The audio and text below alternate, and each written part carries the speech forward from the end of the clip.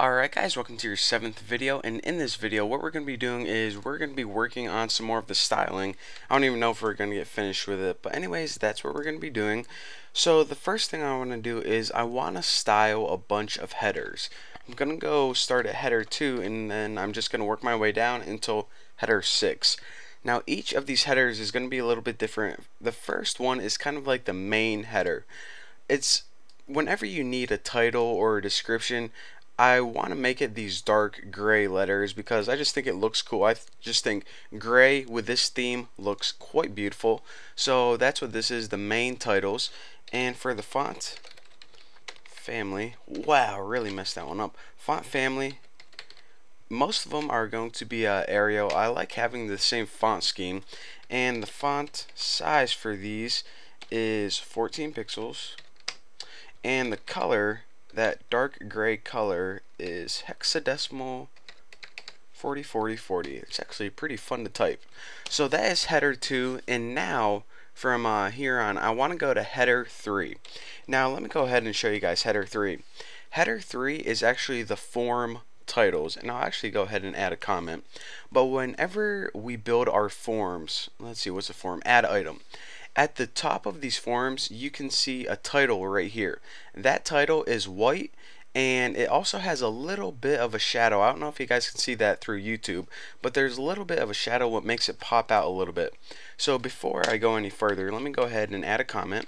Now to add a comment in CSS, that's how you do it. And I'm just going to name these dark gray titles, even though gray is spelled differently depending on where you live. And this is just going to be form titles. Now for those white letters, the first thing I want to do is I want to add a margin bottom. So basically I want some space on the bottom between the title and where the rest of the form elements are. Now if I didn't have any space between this title and these elements, then these would be pushed right up against this and it would look really weird. So that's why you usually want to put a margin bottom right on that. So margin bottom is 15 pixels. I think that looks pretty appropriate. The font size for this, and actually I'm going to copy when possible, these are going to be 22 pixels and a color of white. Now the last thing we need is that text shadow. So text shadow, and whenever you make a shadow it needs a couple parameters.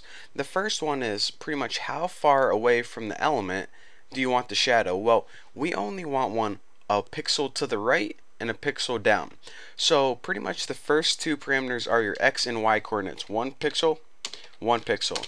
Now what this means is take the shadow, move it right 1 and down 1, because remember XY is in the top left.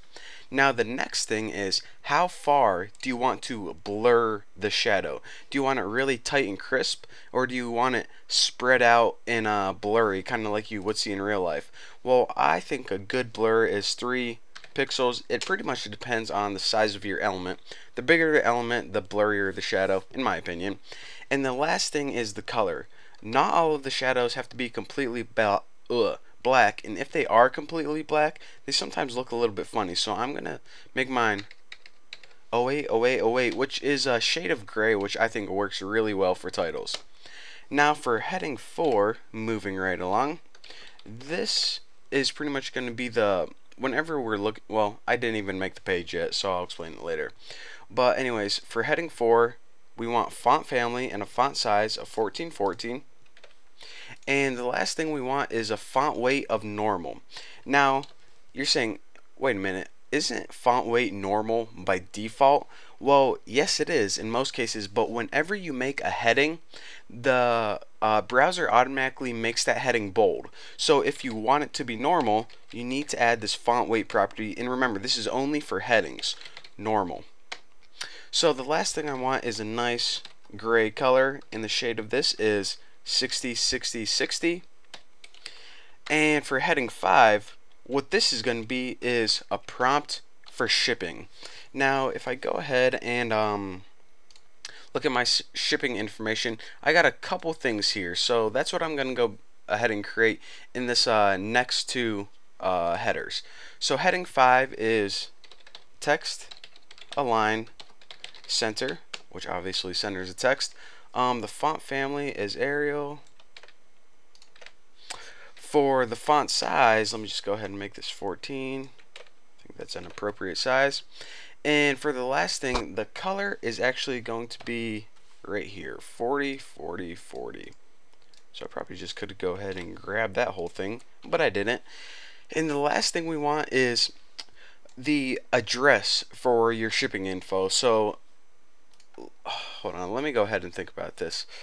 I want a different color, so okay, I figured this out. So right now, this is pretty much what you see right here.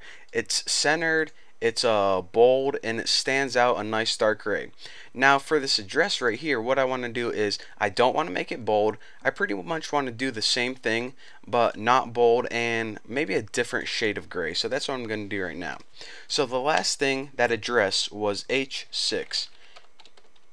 And I might as well make this H5. What am I going to call it? Address prompt. I'll name H6 address and shipping info. You guys know what it is. So for this one, let's go ahead and knock this baby out. Text center, text line center. What else? Arial 14 normal, Arial 14, and font weight normal, because remember, you don't forget that all headers are bolded by default. And for the color, I want 60, 60, 60. How beautiful. So as you can see, a lot of these headers are very similar, but they have a different appearance. Maybe only one or two attributes are different.